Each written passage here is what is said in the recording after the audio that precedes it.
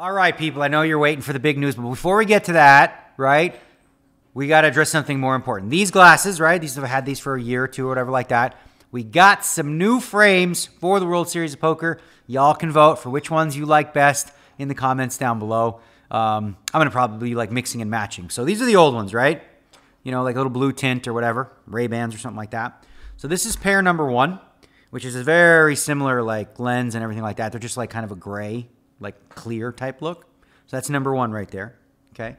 Then number 2, got a little bit of a different look. These are, you get a little more delicate. They're rimless. Okay. A little bit of blue again in the sides. These ones take a little bit more getting used to because you can, I don't know, they're smaller and whatnot. That's number 2 right here, the rimless. Number 3, I like a little funky. I like a little color.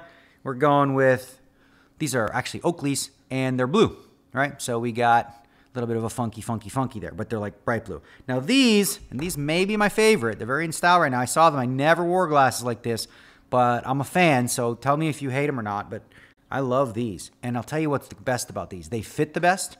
I feel like, because like I got big eyes, I feel like I can see everything because there's no like frame in the way. So these are my favorite of the ones I got, but let me know if you hate them. And it doesn't mean I'm not going to wear them. I'm probably going to wear them a lot this summer, but I'm going to mix and match with wardrobe. It'll be fun. And in other news, of course, I mean, you know, obviously if you're on social media, it's been sort of flooded with some hashtag #ALovesTheD. I got married to Amanda Leatherman after, man, I mean, she's my dream girl. She really was the first time I met her. She was so young, and I was a little older at the time, and she was ready to, you know, she's young. She's just moved to Vegas. She's looking to party, have fun, do that kind of stuff. And I was at a time in my life where I just gotten divorced, right? And I'm looking at like, okay, marriage time, white picket fences type thing. She's like, wait a minute, I'm not ready for that yet. So so I split. I ended up dating that Christina Polgar. She dated other people, and I dated other people in between. And she came back to town thanks to Brett Hanks. I mean, he's like the doer. You know, we were just talking. We were friendly. We've been friendly for a long time. And he invited her out to host Friday Night Poker on Poker Go, which is a really fun, interactive show. He's like, what's she up to? So she should host the show. She did. She came out. I was newly single. She was newly single. Went to dinner. A little apprehensive, you know, because if anyone sort of my heart was connected to, it was always her, you know. Always feel like, you know, and in fact, I bought her a ring 10 years ago, you know, an engagement ring that I finally gave her this New Year's Eve, which is pretty crazy, right, when you think about it. But yeah, I mean, it's been blissful. Like we just get along so well. We've connected so well. She's a little older. I'm a little older. We have such similar interests. And the truth is we just laugh a lot. You know, we have a lot of fun together, whether it's just watching shows or going out to fancy dinners or hanging out with people. But the wedding itself was a blast. If you want to hire wedding entertainment, I got the Dan Band, which was a lot of fun. But you should also consider hiring Phil Hellmuth to just join the dance floor because he was awesome. He was so fun. Just like you know, a lot of people have a lot of different opinions about Phil, but you know, he's got a good heart. He's narcissistic. There's no question about that. I think he's well aware of that. But his heart is gold. You know, he's a good guy, and I was happy to have him there. You know, Antonio Esfandiari, a whole bunch of people in the industry, from Adam Pliska to, you know, anyway, a whole bunch. I'm not going to name everybody. So super happy about that. One thing came up. Some people, because you know, this is what the internet is. Like, we're super happy, glowing, and you got jerks on the internet who are going to say mean things. One of them didn't make any sense. They're blaming me for the hashtag #ALovesTheD because, oh, how could he come up with that and put that on her? That's so offensive to his woman. I didn't. Okay. She loved it. She loved the hashtag, said, let's use it. I'm like, okay. We don't take ourselves too seriously, have a lot of fun. And obviously the hashtag can be flipped. You could do D_loves_the_A #ALovesTheD. They both work because they're both accurate. Hey. So next up on the schedule for us is the World Series of Poker Fantasy Draft, the 25K that I run every single year and have ever since Howard Lederer ran it, I think in 2010 and 11 or something along those lines. This year, we're going to have to move it. We got showered by the Aria. They, for many years, allowed us to use the convention space. We're going to have to move this year to a new venue. But it's $25,000. It's going to happen on May 27th at 9:15 p.m. The entry fee is $25,000. It's an auction draft where you're going to pick 8 players with a 200-point or dollar bankroll. It's always a lot of fun to follow throughout the World Series, and we're going to do that with the vlogs throughout.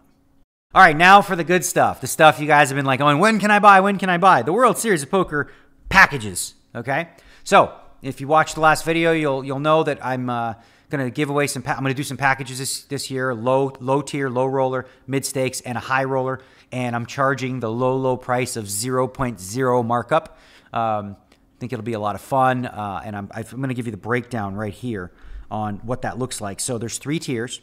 The first tier is the low roller, as I said, and that's going to include all buy-ins $1,500 or lower, and there's going to be 10% of that available. The minimum for each one of these packages is $5. You can, if you just want like a real cheap sweat and you can afford $5, go for it.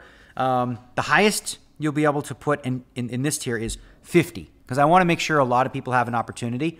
And with a $1,500 lower, the whole package is about $150,000, so that leaves $15K. I want everyone to have a chance to get in, so $50 maximum on the low tier. The mid-stakes tier is $1,501 to $10K, and I'm going to give away 25% of that, which is about $25,000. It should be about a $250,000 overall thing. There, the maximum is a little higher. We're going with $500. And then, of course, the high roller package, which is everything over 10K, and I'm doing 50% of that, so that's going to be a total of about $200,000 exactly. The max you can spend on that is $5K. Now, you'll be eligible to buy one of each. So if you're on there quickly, you can spend $5,000, $550 total if you buy a piece of all 3. I'm also going to have some cool announcements throughout. Oh, in fact, I think we can mention it here. Can we? Let me see. Yeah, I think we can. So I'm going to be doing one-offs as well, occasionally, like probably once a week on the weekends, where you'll be able to, buy a percentage. I'll probably give away 10% of some specific higher buy-in events. So for those of you that don't get in on the packages, you'll still have a chance to get on those. Where to go? Okay. Well, you're going to go to danielnegreanu.com. Okay. We're going to facilitate the whole thing in-house. I got my people on it. I believe, and don't quote me, I think you can use Venmo and Stripe and who knows, whatever else, opportunities and options to pay. But you can do that starting Friday at noon Pacific Standard Time. Okay. Noon Pacific Standard Time is when these packages will go live. And like I said, a lot of people said, hey, can you reserve me this? Can you reserve me that? I want to keep it totally open and fair, and it's automated, and I didn't want to track all that. So it's really just going to be first come, first serve. So be prepared at noon to jump on the site. Hopefully it doesn't crash. Make sure. Talk to my people. Because, everyone comes at the same time. Crash. Freaking Daniel Negreanu sucks. All that kind of stuff. I don't need to deal with that. I've dealt with it enough. All right. So for those of you who are into poker podcasts, I highly recommend ours, DAT Poker Podcast. DAT, D-A-T, Poker Podcast. The D stands for me, the A for Adam, the T for Terrence. And, those guys have been doing podcasts for years, and I sort of joined in as a host. And I enjoyed our last one where we talked about sort of the new, the Big 50, the top 50 World Series of Poker players, as well as, there's a poll on WSOP.com where you can vote for different, categories and things like that. My puppies are fighting. It's so cute. And one of the topics was, what was it? I don't know, Jungleman was in there or something like that. So we were talking about all the players, pretty much complimentary towards all. I said something to the effect of Phil Ivey, when he was at his peak, dominated in every format. He dominated online, he dominated high-stakes cash games, and he dominated tournaments. And all I said was, that's not something that Jungleman is doing today. Jungleman is a fantastic player. In fact, I said, if I had to play No Limit Hold'em against somebody where I thought I could win, I'd rather play Phil Ivey, because I think Daniel Cates has likely surpassed him in that game. Having said that, if it's stud 8, and Raz, I don't know how good Jungleman is. Maybe he's super good, but Phil Ivey was always the best I'd ever played with. So, on Twitter, people were wondering, hey, why are you hating on Jungleman? And I'm saying, no, that's not hate at all. Jungleman's a super elite player. It's just a different environment now. You're not going to be able to dominate like that. There are so many great players that play online. There are so many great players that play high stakes cash. There are so many players that are playing super high rollers in tournaments that are unbelievable. To be able to dominate all 3 of those things is not something anyone's ever going to do again. Frankly, to dominate any of them is going to be difficult for anyone to do because of the fact that, there's just too much competition. When Phil Ivey was doing it, he was clearly just a cut above, and I think he was recognized by his peers as so in every facet. So, again, people just always trying to start drama or take what I said and out of context. Like Jungleman saw it, what this guy tweeted, and he's like, what the hell, dude? I talked to him privately. He apologized. He doesn't need to apologize. Listen, that's silly. But I'm a big Jungleman fan. I love the softcore porn, I'm all for it. You go, you do you, Jungleman. You know what I'm saying? Just you do you.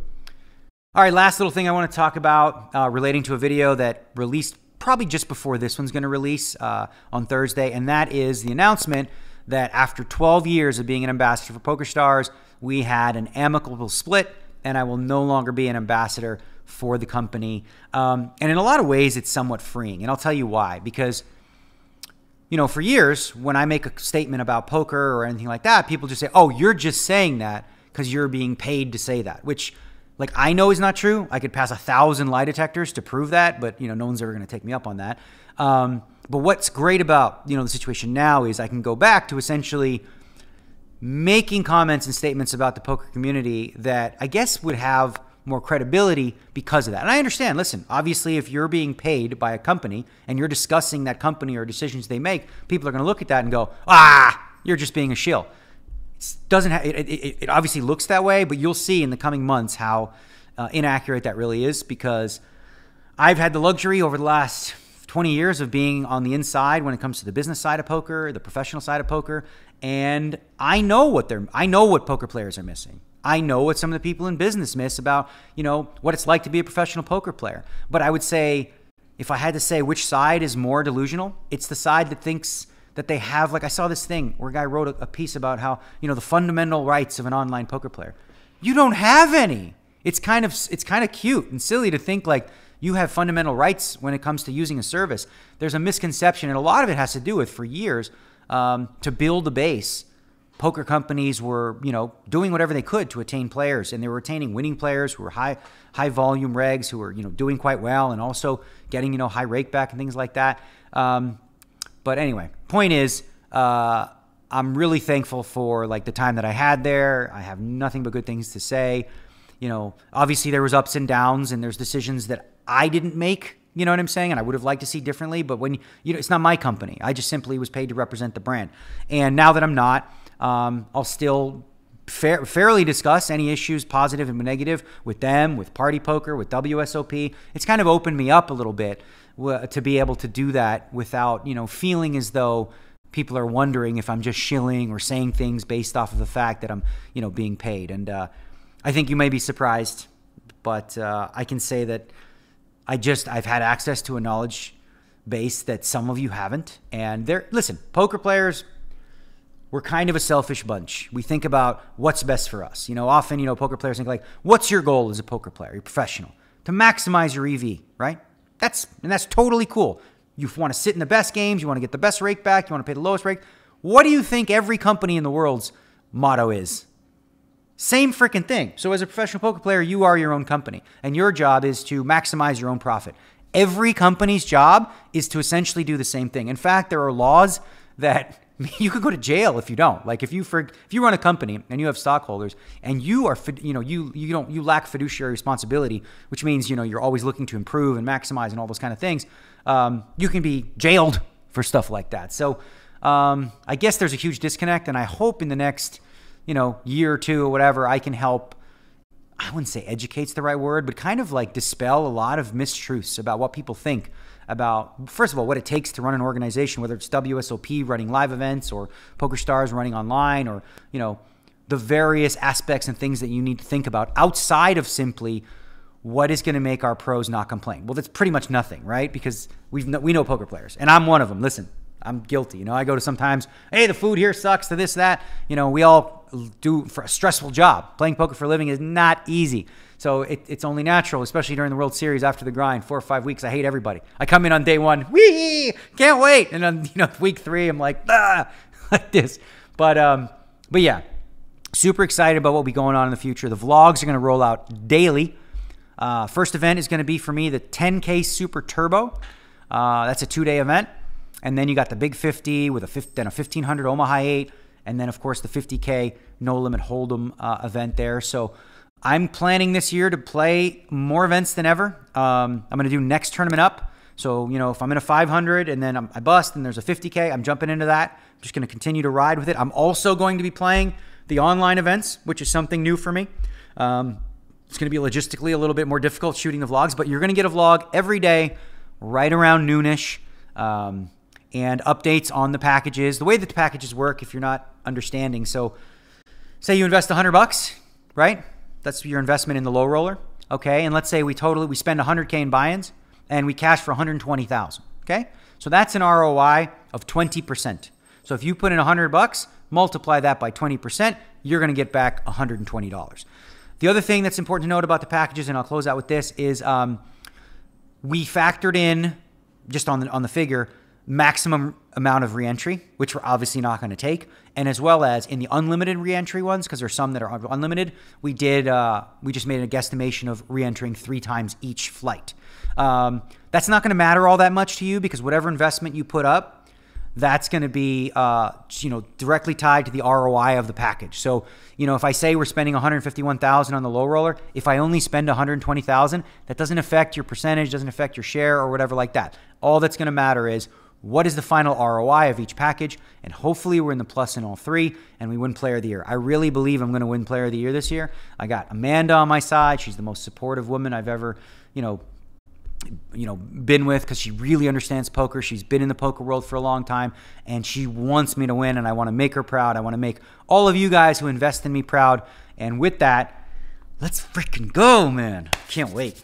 See y'all. I want it all before I'm gone.